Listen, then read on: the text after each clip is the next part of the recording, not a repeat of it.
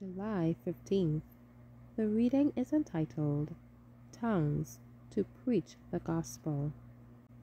So likewise ye, except ye utter by the tongue words easy to be understood, how shall it be known what is spoken? For ye shall speak into the air. There are, it may be, so many kinds of voices in the world, and none of them is without signification. Therefore, if I know not the meaning of the voice, I shall be unto him that speaketh a barbarian, and he that speaketh shall be a barbarian unto me. 1 Corinthians 14, verses 9 through 11. Ministers who labor in word and doctrine should be thorough workmen, and should present the truth in its purity, yet with simplicity. They should feed the flock with clean provender, thoroughly winnowed.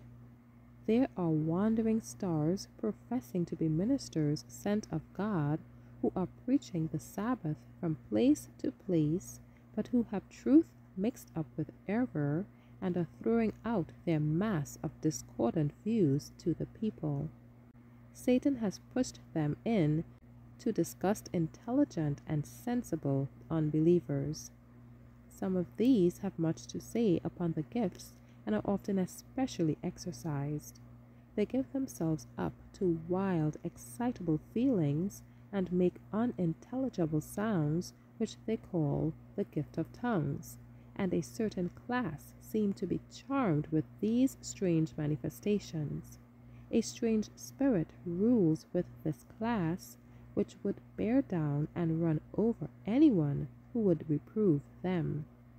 God's Spirit is not in the work, and does not attend such workmen. They have another spirit. Still, such preachers have success among a certain class, but this will greatly increase the labor of those servants whom God shall send, who are qualified to present before the people the Sabbath and the gifts in their proper light, and whose influence and example are worthy of imitation. The truth should be presented in a manner which will make it attractive to the intelligent mind. We are not understood as a people, but are looked upon as poor, weak-minded, low, and degraded.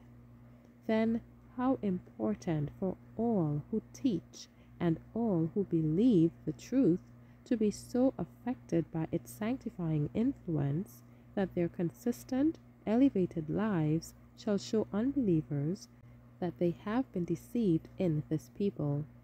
How important that the cause of truth be stripped of everything like a false and fanatical excitement, that the truth may stand upon its own merits, revealing its native purity and exalted character. Amen. The grace of the Lord Jesus Christ be with you.